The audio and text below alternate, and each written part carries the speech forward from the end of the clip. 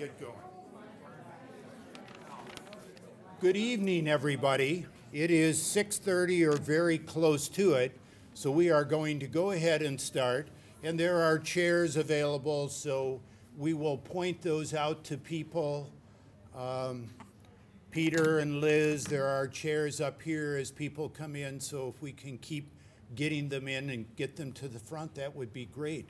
Well, my name is Paul Esser. I'm the mayor of the city of Sun Prairie, and I am here on official duty to introduce our person of the hour, our person of the day. And I want to begin by thanking you all for coming. I'm so impressed to see so many people here. I should not be surprised that there would be many people that would want to be here, but you're just never sure. What's going to happen is you do these events and you talk them up around the community. Now there's several more people coming in, so there are plenty of seats right up front. Lisa? So, not to encourage you to come up here, but no, you've got to come with her. So, Gary, so good.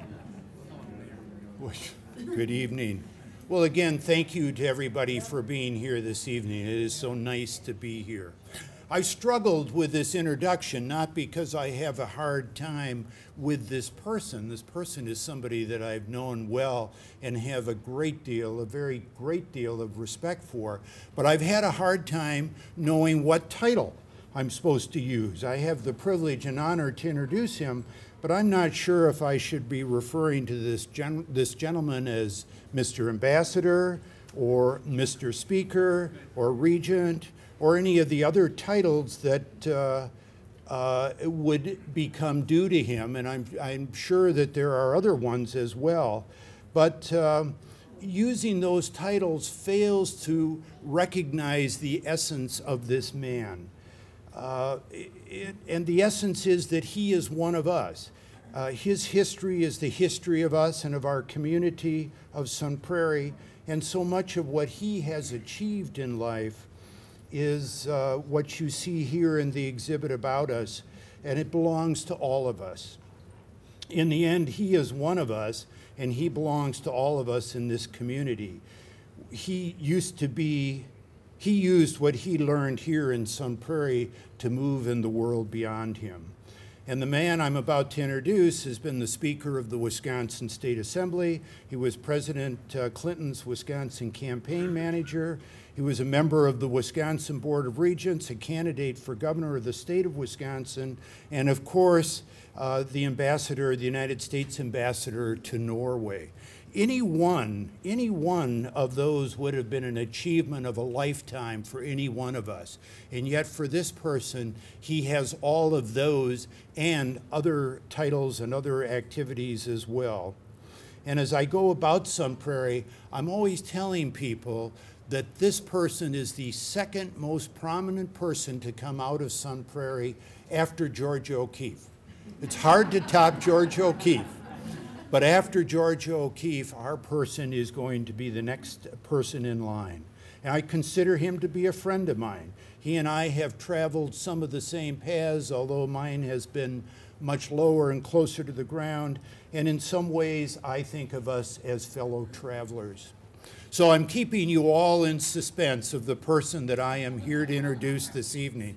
So let me move right to that. I am introducing and presenting to you this evening Mr. Tom Loftus, my friend. Thank you, Tom, for being here. You're welcome.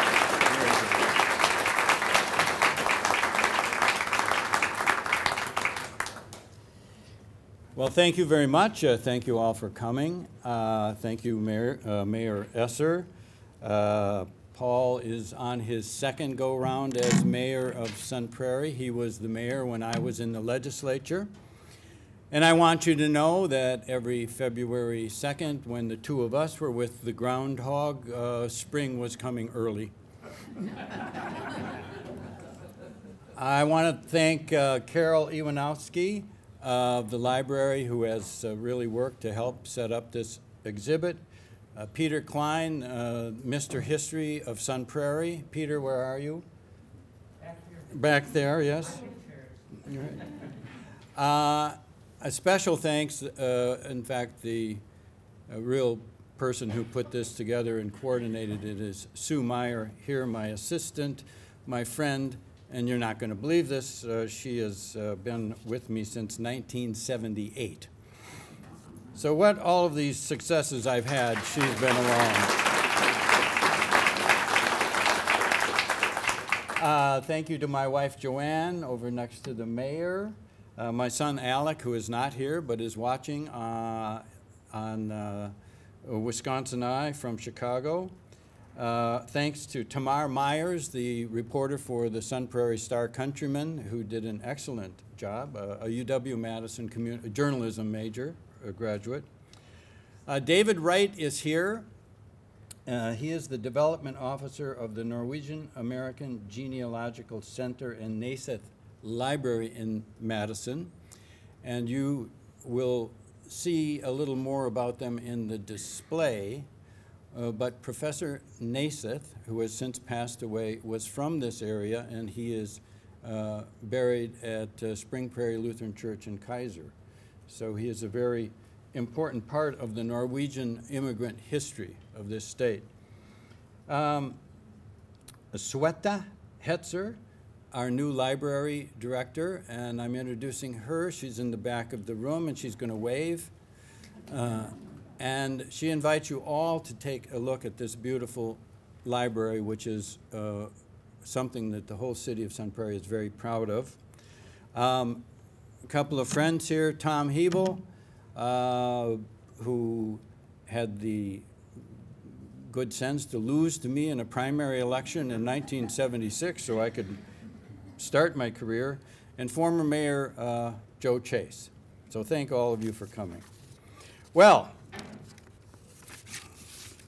Wisconsin Eye is here tonight. Wisconsin Eye is a television network that televises live legislative sessions and committee sessions of the legislature. It was started by myself and former Governor Lee Sherman Dreyfus. And it's not unusual because former Governor Dreyfus was a communications professor at Madison, went on to become the chancellor of Stevens Point University, then went on to become the governor of Wisconsin. And you'll see in the display a photo of me in Shanghai in 1983, shaking hands with children. You never know, they could be voters one day. I'm the tallest person in Shanghai, there is no doubt about it, in 1983.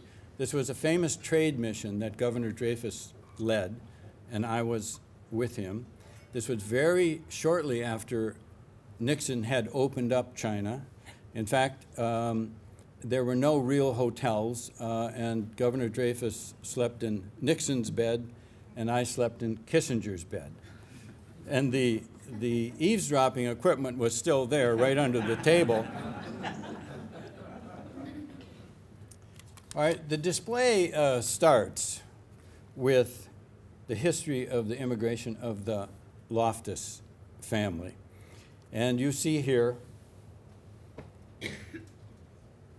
they all came from Norway. Not one was born here. And my grandfather is the handsome fellow on the left on the lower side. And he's called Edward here.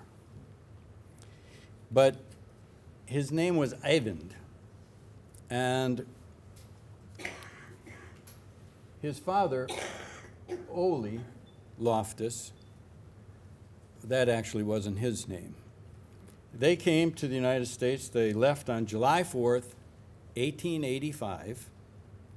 They got on a ship called the Katy, a German vessel that left from Stockholm. They came to New York before Ellis Island was open. So they came to the immigration center before Ellis Island. And I can just see the scene because his name was Ole Olsen. And I can just see the immigration officers. We've got way too many Ole Olsens from Norway. Can you think of something else? So he said, Loftus. which Lofthus, Lofthus. That's the farm they came from. So that name is just the name of the farm. And the farm had a house on it with a loft. So there's the name Loftus. Now they had to drop the H from Lofthus to Loftus. So there you have it. That's how they came. And as you can deduce, my father was a beneficiary of the 14th Amendment to the Constitution that says that those who were born here from immigrant parents are citizens. So I watched that issue with some interest. Now, the research done for this display and the immigration of my particular family is by the Norwegian American Genealogical Center in Madison, just off the square. It is the leading research source for Norwegian immigration in the United States. And it's a jewel in our midst, and it's right in Madison. So the first thing in the display that you see is sort of my mother and father and sisters, and a little description that in 1949 we moved here from Stoughton, where Ole and the gang went after they left New York. And my father became a partner with Lou Brooks in what is now Brooks Tractor on Main Street, one of the oldest businesses still existing in Sun Prairie. You'll see my picture on the Sun Prairie golf team. The requirement to be on that team is that you had to own your own golf clubs. But it was a start, and that was the first year of the Sun Prairie Golf Course, 1962. So I had the great honor to play out there on the 50th anniversary of that golf course. Then you'll see a picture of me as a military policeman. I had gone to the University of Wisconsin-Whitewater.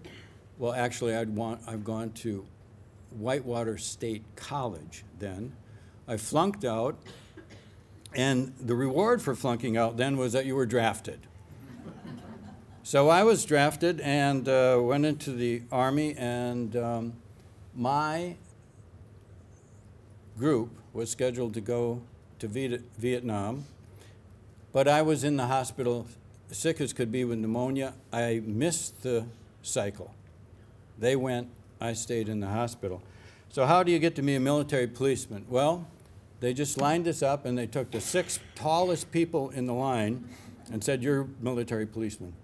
And I was sent to El Paso, Texas, to Fort Bliss on the Rio Grande River, and not one Viet Cong came over that river the whole time I was there. All right, so I ran for the Assembly in 1976 from Sun Prairie, and as I mentioned, my friend and lawyer, Tom Hebel, was in that primary election. And that was the election Carter was elected. And shortly after that, well, 10 years after that, after I was Speaker, and in 1990 I decided to run for governor. Tommy Thompson had just finished his first term, so I entered that race for governor, and as you can see, I'm the guy on the left with some hair. Tommy is the guy on the right with black hair. That's changed completely. And we have the uniform on. Red ties, dark suits, white shirt. That's what we did. Well, I wasn't the right choice, as it turned out. I came in second. And that was the start of the adventure to becoming nominated to be ambassador to Norway. We had a debate, and we were both asked, would we serve out our full term if we were elected? And I said yes, with the exception, if I were to become the ambassador to Norway, I wouldn't. Prescient comment, but I was being a little flip at the time, but things come to pass. I had become quite good friends with Governor Clinton. We were in politics together. We were in a movement to make the Democratic Party a little more centrist. He had supported me for governor. I said to him in a weak moment one day, if you ever think about running for president, give me a call. Well, he did, and I chaired his campaign in Wisconsin that year. Well, I did not want to go to Washington. I was exhausted. I had no desire to go to the partisan pit of Washington after all of these years in politics here. So I went to Washington in February of 1993. Clinton had just been inaugurated and sworn in January. So I was there in February. You can imagine a lot of work went into this meeting. To meet with him at the White House. And the two of us just could not believe that we were both in that room after all of this and you actually get elected president. So, as politicians do say to one another, I said, actually I didn't give him any choices. I said, I would like to be nominated to be the ambassador to Norway. This is the worst thing that you can ask for of another politician because you have left that person no way out. And he said, well, we could probably work that out, and anything in politics that isn't yes is a no. But he did say that. So I left the office after he had given me a tour of where his allergy medicine was kept and the rug, and you know, here's the view. And he had my file, and he wrote on it, and it went to the personnel office. Well, we heard nothing, and my friends in the White House had heard nothing, and people were inquiring.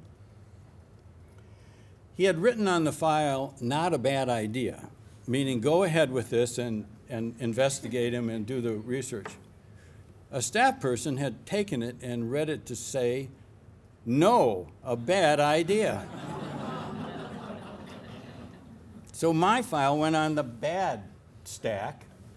Finally, this came to pass, and it got on the good stack, and I went through the process with the State Department, the White House, and I was to be sent to the Senate. And President Clinton, not an organized fellow at all, and the White House was pretty much followed his example. I had one day for my nomination to go to the Senate to be in the earliest cycle, and he had to sign the paper.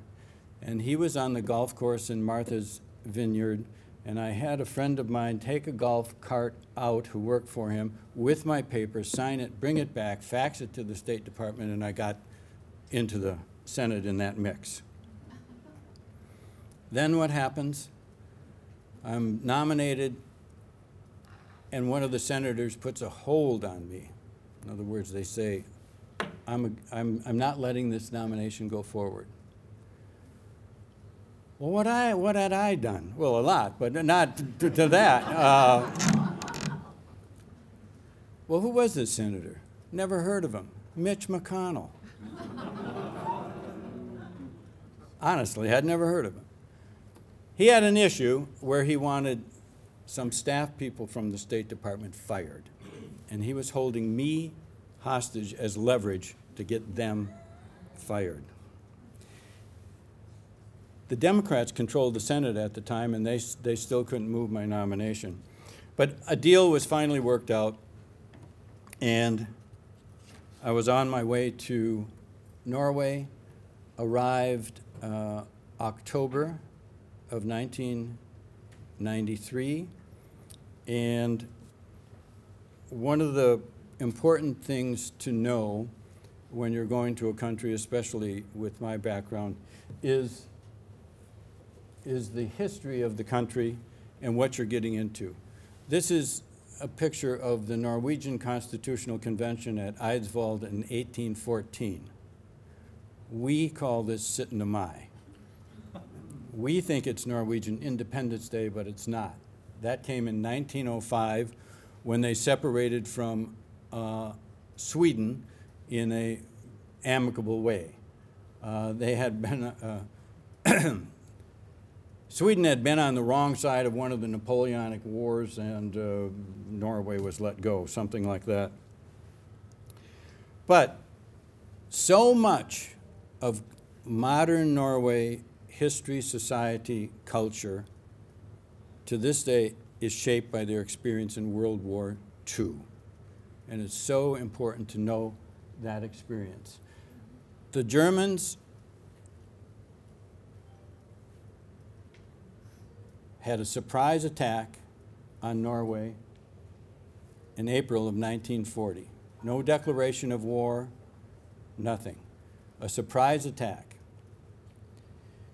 In the middle of the night, they sent the battleship Blücher up the Oslo Fjord, excuse me, with the force to take over Oslo and declare Norway a friendly ally of Nazi Germany, headed by a fifth columnist inside Norway, Quisling. Their objective was to occupy the city and the country, capture the king, and put Quisling in power.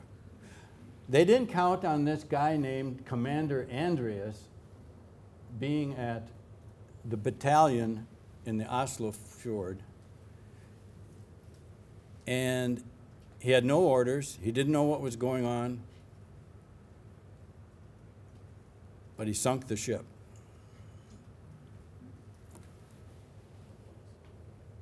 There was 2,300 German troops on that ship. 200 survived. Well, that delayed the invasion long enough that the king and the royal family were able to go north. The king was taken away by a British destroyer. And the queen and the children, including the current king, left with the American ambassador in a car caravan where they headed out of Oslo into Sweden to try and escape capture. Her name was Florence Jaffrey Harriman. She took the code books out of the embassy safe and put them in her bra, thinking that no German officer would dare search her. She went the whole way with the current king, the mother, into Sweden, and Roosevelt sent a ship for them in northern Finland and took them, that family, back to Washington. The king and his son went to London and became the Norwegian government in exile. Now, she had a long history. Here she's advocating for the women's right to vote, and at a campaign rally for Woodrow Wilson, who was against the women's right to vote until it looked like he was going to lose, and then he was for it, and she was, I don't know how that happens. The job of the ambassador is to know the president's foreign policy, and you almost have to know it instinctively through your own life and experiences and your teaching. I fortunately had my Aunt Eileen as my history teacher at the Sun Prairie High School, so I was all set.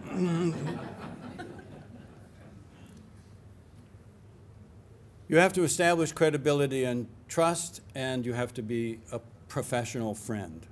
And you can't just be with the party in power in a country. You have to be friends and have relationships with all of the parties. So what happened after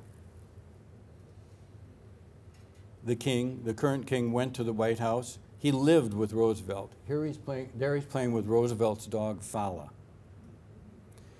So I'll get back to that. But you can see the connection between the United States and the history of this country and the monarchy. Part of that history is that they became a charter member of NATO after the war. They were one of the original members of the North Atlantic Treaty Organization. A lot of things happen. Okay, it's still playing with Prince Harold's dog. We can. All right. Now let's go to modern Norway. This is a view of from the Arctic down. You see Norway on the left, and Sweden. That's the Nordic peninsula there. That red line is going through the Arctic Ocean, and that is now a new sea route because of the melting of Arctic ice. So that is an open route about 6 months a year where transport, mostly oil and bulk materials, go from Europe to China. It's about a third of the distance of going through the Suez Canal, and it is important not only to the Norwegians but the rest of the world because this has become a new seaway. The Russians think of this as their Suez Canal. And this is very important to Norway's current political situation. Then you see where Norway is and the Arctic Circle. If you go right up at the top and you see the brown to the east of Finland, that's Russia. So Russia and Norway have a border. It used to be the border between Norway and the Soviet Union. At that border is Murmansk. It's a city of 500,000 people, and it is where the Soviet, now the Russian nuclear submarines are, the ones that were going to blow us to smithereens. And this is the only Russian ice-free port on the Atlantic. So it is so crucial to everything. It's also where their ballistic missiles are. Now, you'll see the Gulf Stream here in a minute. All right. Why is that an ice-free port? Well, because the Gulf Stream leaves Florida, goes to the North Atlantic, goes over the top of the United Kingdom, and hits right about where Murmansk is. Then it turns around and comes back. So as far as the strategic part of the world for both the United States, the West, and the Russians, this is extremely important. Here you have a view again from the Arctic, and you'll see Bear Island. And in the display, you'll see that I become a member of the Polar Bear Club on Bear Island.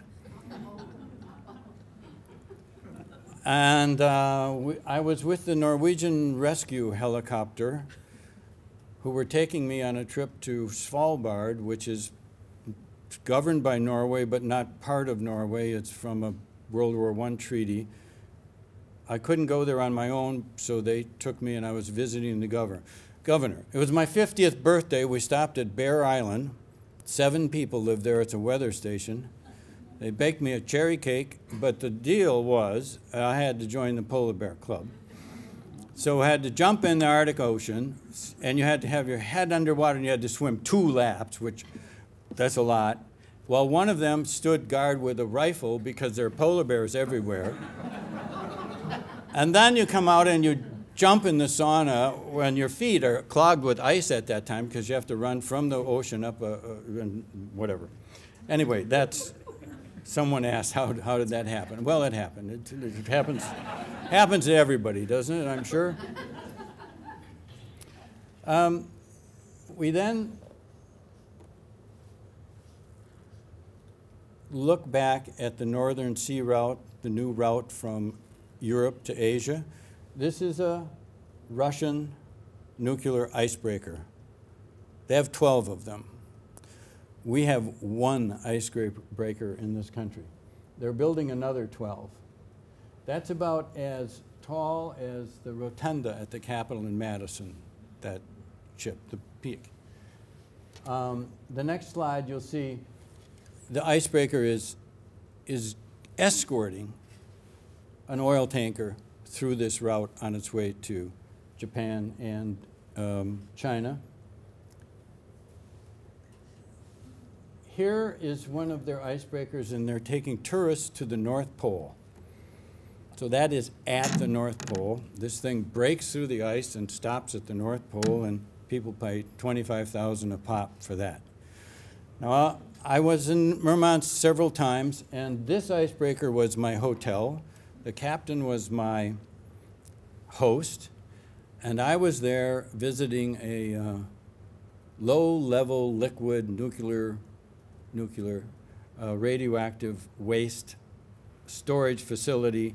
We were trying to negotiate a treaty with the Russians that I was the bleed on so they wouldn't dump this in the Arctic Ocean.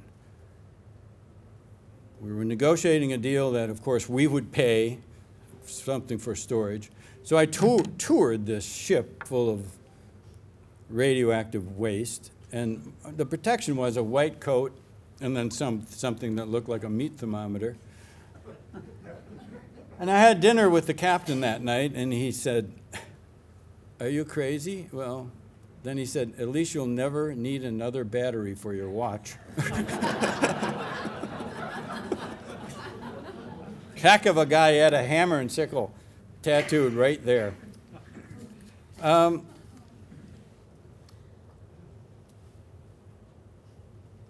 Norway discovered oil off its coast in the North Sea in the 60s. This is oil that is pumped out and shipped.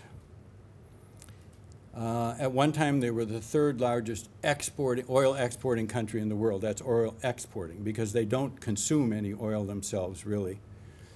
However, what is important now is the natural gas. This is the system of pipelines that run underneath the ocean from Norway to Europe and the UK.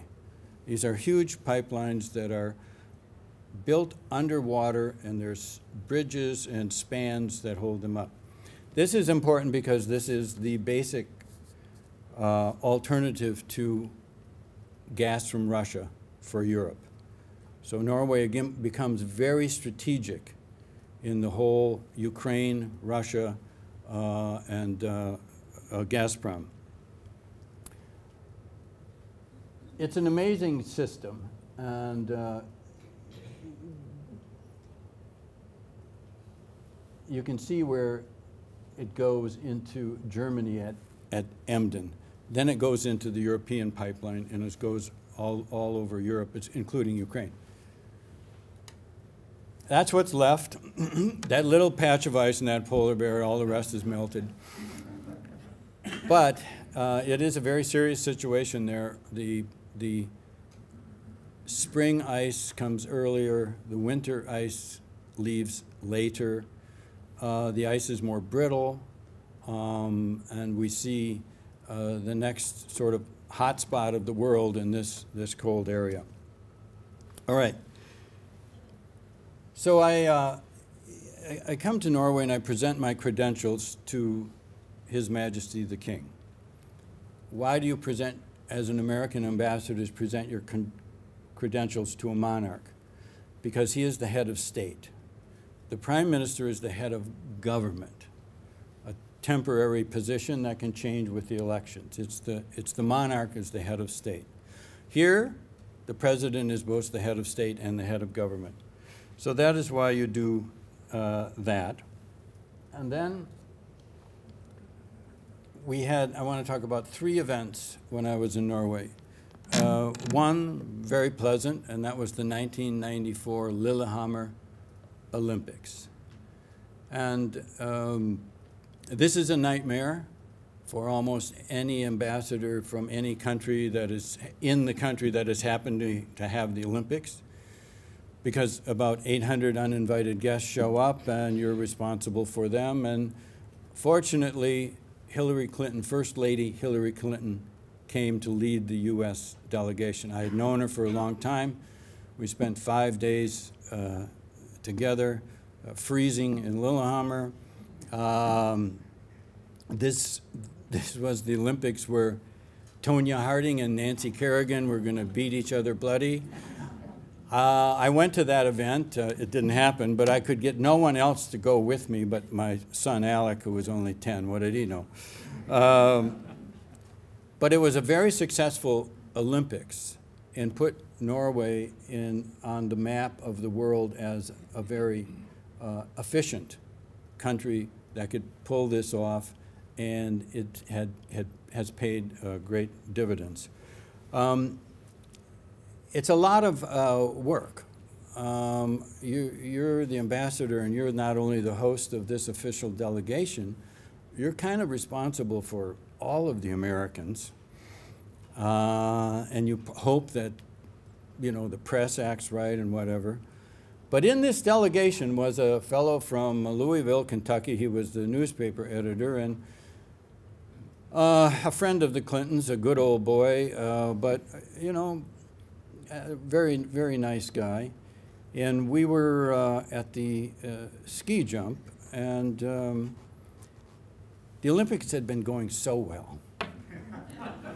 And he was enthused. He wanted to tell the Norwegians how impressed he was, how well they were doing. And we were in the VIP tent. And a whisper comes up and says, "There's the king, there's the king, there's the king." This guy jumps up from the seat, just one away from me, and goes for this fellow. I couldn't stop, and what was I going to do? He goes up to this person and says, "King, this is a wonderful country, you're wonderful, a great Olympics, this is terrific." And the person said, "Well, you're very welcome, but I'm the King of Spain."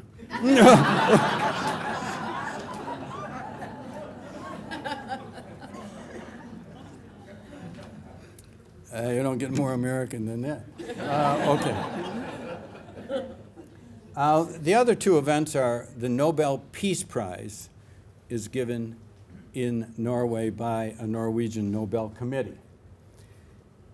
The other Nobel Prizes are given in Sweden. The Peace Prize was granted to Norway by Alfred Nobel because he thought the Swedes were very warring people. Now, Alfred Nobel was a munitions manufacturer, so had something to do with this.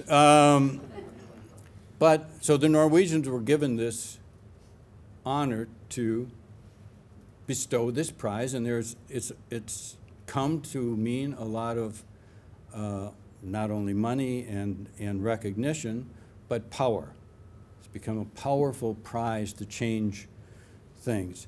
So what happens to me? I arrive in Oslo in October of 1993, and the Peace Prize is announced is being given to Nelson Mandela and Willem de Klerk. This is before South Africa became an independent country. De Klerk was the president of the apartheid government. They shared the prize. And the idea was there had to be a transition coming up, and the Nobel Prize would help with this transition. The prize is given December 10th in the Oslo City Hall, a beautiful place. And I was waiting to go over there in my office. It was about noon. The prize is awarded at 1, and then there's a lecture. And Sue Meyer, my assistant, who's sitting in the next office, yes, she came to Norway with me, rang into my telephone and said, "Nelson Mandela is on the phone." Well, I had no doubt it was him, but my first reaction, now, what did we do? What did the United States do? I mean, no one tells me anything. I just got here. So I pick up the phone, and he said this: "Mr. Ambassador, what an honor to talk to you." And we chatted a bit, and he said, "Could you be in my suite in the Grand Hotel 1 hour after the Nobel Prize ceremonies end?" And I said, "Well, of course, I certainly can be." So I went to the ceremony, heard the speech. I was there in the Grand Hotel on Karl Johan's Gate in Oslo, went up to his room, just the two of us. And I swear to you, when I walked in their room, there was a aura, there was a calm over everything. And he offered me tea. I never drank a cup of tea in my life, but of course I had tea, and with milk in it. And he had notes that he was reading from, and neither one of us knew much what was going on, but the gist of it was that in South Africa that week were the negotiations going on for the General Agreement on Tariff and Trade. This became the World Trade Organization. This was the negotiations that led up to that. The United States was insisting that textiles, clothing manufacture from certain countries, including South Africa, could no longer enjoy their tariff status. In other words, so they would be cheaper than other clothes.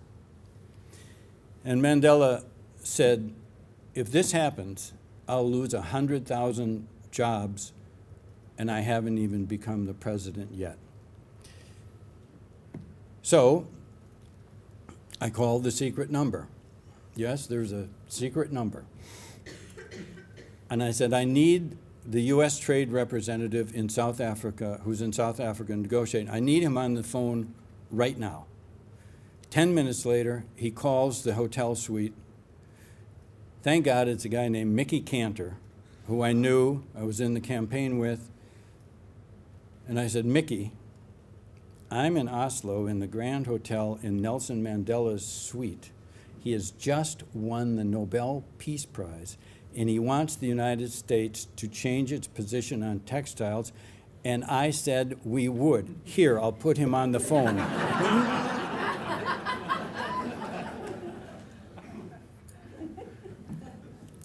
Mickey calls, so the next day, I'm back in the suite with Nelson Mandela. Mickey calls, all right, we'll do it. But no word to the press. So we did it. I immediately wrote a note to the president saying, no, don't fire Mickey. This was what happened and whatnot. But it's an illustration of what you have to do as an ambassador. You are the only one representing the United States in the country that can speak for the White House, the State Department, the government. And you have the ability to make a decision like that. I mean, you might have to pay dearly for it, but it was the right thing to do. And it was important that we did it because Nelson Mandela needed, when he became president, all the help he could get, because they were obviously ready to say he's a failure after a short period of time. The second Nobel Peace Prize, someone is not in this picture. It's Yasser Arafat, Shimon Peres, and Rabin. Rabin was the president of Israel. Peres was the foreign minister. Yasser Arafat was the head of the Palestinian Liberation Organization. In the display, you'll see a picture of myself and Arafat where we are shaking hands. The Oslo Accords were brokered in Oslo and endorsed by the United States, Israel, and the Palestinians. It was the breakthrough in 1993 that was going to lead to peace between Israel and the Palestinians. The Norwegians, in a move that wasn't that transparent, awarded the Peace Prize to these three people to push them, to say, now you're Nobel laureates, you've signed this thing, now do it, you have a special status. So the picture you see in the display is an official dinner where Arafat comes to Oslo, and I'm the first American ambassador that he's going to see after he got off the terrorist list. My work in the assembly had prepared me for this. There's no doubt. So he comes into the dinner, and I had no instructions, of course. And he grabs my hand to shake it and then grabs my arm so I couldn't let go, and we stood there until every cameraman and photographer that was there had all of their pictures. And the unfortunate thing is what I was witnessing, I was with Perez and Arafat several times over the next couple of years. Each time I was with them, I wasn't to negotiate, I was to deliver a message, hear what they had to say, and then send that message back. And what I was witnessing was the falling apart of this peace accord. We thought it was the putting together of it, but it was the falling apart. And then sadly, the president of Israel, Rabin, was assassinated. And Netanyahu came to office, and despite pledging fealty to the Oslo Accords, it didn't, and they went by the wayside. And we're still back to that part today. Okay, last great story is the king and queen became the king and queen when I was there. The father King Olaf had passed away. They became the king and queen. So it came time for their first ever state visit to the United States. Now remember I said the monarchy is the head of state. The state visit, he is to come to pay his respects to President Clinton. I am their host in the United States, travel with the two of them for 3 weeks. You'll see in the display a picture of me dancing with the Queen at the Waldorf Astoria. The first event is we come to New York. There's a dinner for the King and Queen. My job is to toast their majesties on behalf of the president and lead the dancing with the Queen. Fine. We start out and it's a very slow waltz, and I thought, boy, when this is over, it'll be good. The band doesn't stop playing. It doesn't take a break. It just goes into another faster jitterbug type song. What am I going to do? Leave the Queen there saying, So we're out there, and neither one of us can actually leave until this band stops. But it all worked out. And we ended up at the White House for the state dinner in the private dining room of the president. It's the president, the first lady, the secretary of state, Vice President Gore. It's a small group, our spouses. I'm forgetting who else is there. But I'm quite nervous because the king was a smoker. And there is no smoking in the White House, even if you're a king. So I had to negotiate with the White House and a break in the dinner so the king could have a cigarette. So what President Clinton did was say, Your Majesty, why don't you come out here to the balcony and I will show you the Washington skyline. And that was the signal to light up. And God bless Clinton, he had a cigar out there as well. You'll see in the display a medal, the Royal Norwegian Order of Merit. It's a very high honor, and Their Majesties gave it to me for my service to Norway, not my service to the United States. But it had a lot to do with that time we were together and traveled together. You'll see the ambassador's flag with 13 stars on it. That is given to ambassadors when they retire. It's a very unique and historical flag. You'll see, here's go back one, two. Here's Gro Harlem Brundtland on the right. She was the Prime Minister of Norway when I was there, a very prominent Prime Minister in the whole world. And when I left my post in 1998, she had just been elected to head the World Health Organization, which is part of the United Nations. And she asked me to go with her to be her political and diplomatic advisor. And I did. So I left the State Department. I went to be an official with the United Nations, and I was her political and diplomatic advisor for 7 years. And the World Health Organization is headquartered in Geneva, and I handled our relations in Washington and went back and forth to Geneva. Our relationship was with the State Department, the IMF, the World Bank, the Centers for Disease Control, and the Secretary of the Department of Health and Human Services, none other than Tommy G. Thompson. We're like bad pennies with each other.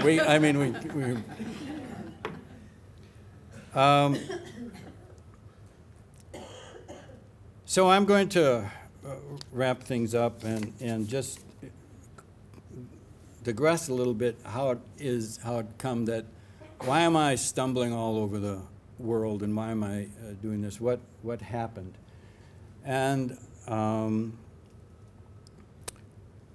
well, the thing that happened is that the first foreign country I went to, I walked. I was in El Paso, a military policeman. We had our first weekend off, and I walked across the bridge into Juarez, Mexico. And just that little walk across that bridge, you went to a different world. The United States wasn't the center of the world. They had their own issues. It was a wonderful civilization and culture.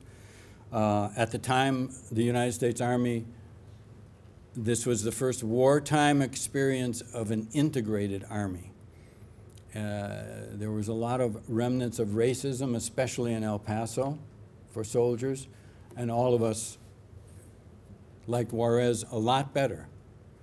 So that stuck with me, and ever since then, I have made a pledge to myself that I'll use my passport every 2 years, and I did that.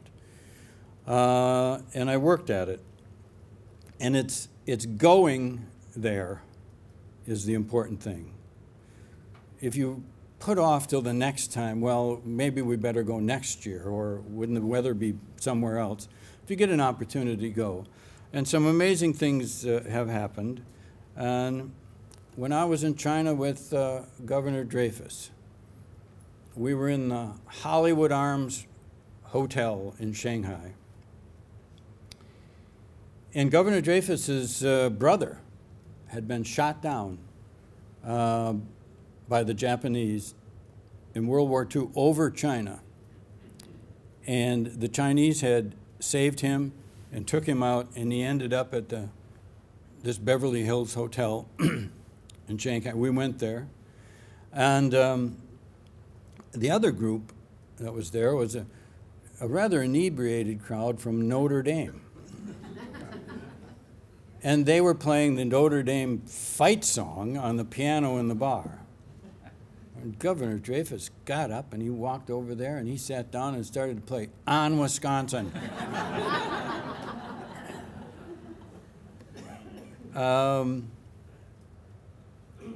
That was the same trip that I had my first experience with Peking duck at a restaurant where the first course was duck tongue soup.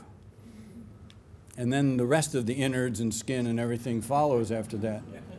But it was a great experience because the duck tongues came from a poultry farm in Racine, Wisconsin.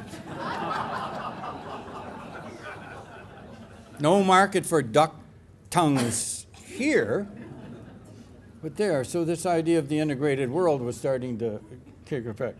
That was the same trip where as gifts, we bought beer, not knowing the Germans had been there 100 years ago and they were good on beer. And we bought cheese. we bought cheese for as a gift for 1 billion lactose intolerant people.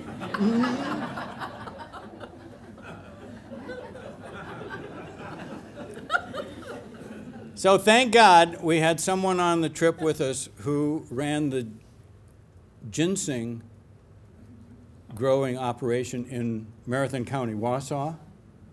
None of us knew what ginseng was. He presented a gift to the Chinese after our cheese and our beer. Bring in a can of Schlitz to China. Anyway, well, their eyes widened and our status grew, and it was well known even then. 1983, there were hardly street lights in Beijing, hardly cars. It was dark. The status of Wisconsin ginseng was the only thing they knew about Wisconsin. There was one other thing, and that is we had a reception, and you know, everyone was spying on you, and so what? But you get used to that. The Russian ambassador and I had lunch every month in Oslo. We would trade places and we talked. We became good friends, and I said to him once when we were in our residence, I said, I suppose you have this place bugged. He said, yeah, but they don't work. Nothing worked at that time for the Russians. But these experiences are important. I had met Shimon Peres, the winner of the Nobel Peace Prize, when I went to Israel with Governor Thompson on a trade mission, and so I had met him before. And this happened quite often. If you get around, you'll meet people. Met Paul McCartney on the beach one day in Jamaica. Well, he was there, I was there. I mean, he had to be somewhere, I had to be somewhere. And there we were. I'm going to wind up and happy to answer any questions. I've only covered a few things. What you see in the exhibit covers a lot more. But golf has been my avocation, and it's, you know, my wife is at St. Andrews, and this is a trophy she has for getting an eagle on the second hole. So there you have it. It all comes down to that. I want to say, in closing, a big thank you to the museum in Sun Prairie, the library, all of the people that worked on the exhibit, and I repeat myself that you should take the opportunity to look at the jewel of our city, and that is our library. And thank you very much for coming.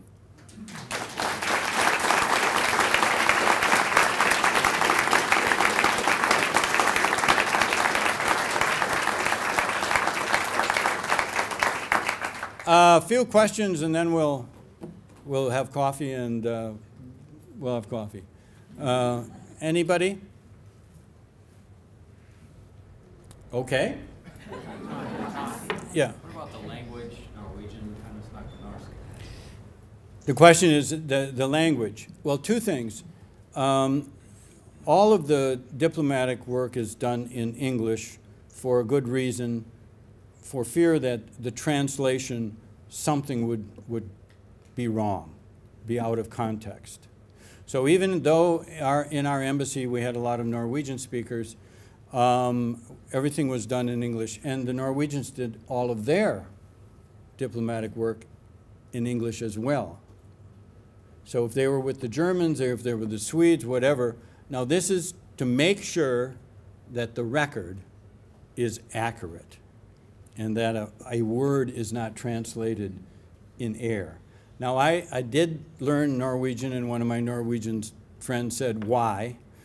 There are only 4 million Norwegian speakers, but I did, and the important part was I had to give a speech in Norwegian on the 4th of July at our party where we had 800 people in the garden.